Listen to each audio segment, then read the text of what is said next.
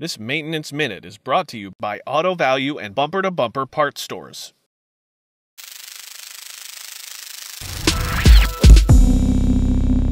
Andrew Markel here with Brake and Frontend magazine, and today we're talking about new brake rotors and what happens when you pull a new one out of the box and install it on a vehicle in your shop.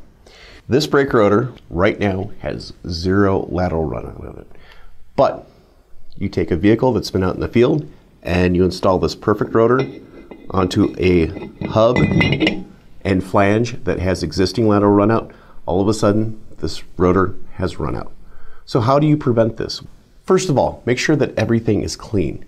Corrosion can lead to lateral runout.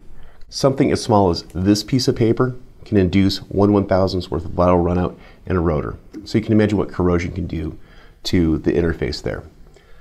When it is installed on the vehicle, you also need to correct for that lateral runout. So this means either using an on-the-car brake lathe or a tapered shim that fits between the rotor and the hub flange itself. I'm Andrew Markel with Brake and Frontend magazine. Thank you very much.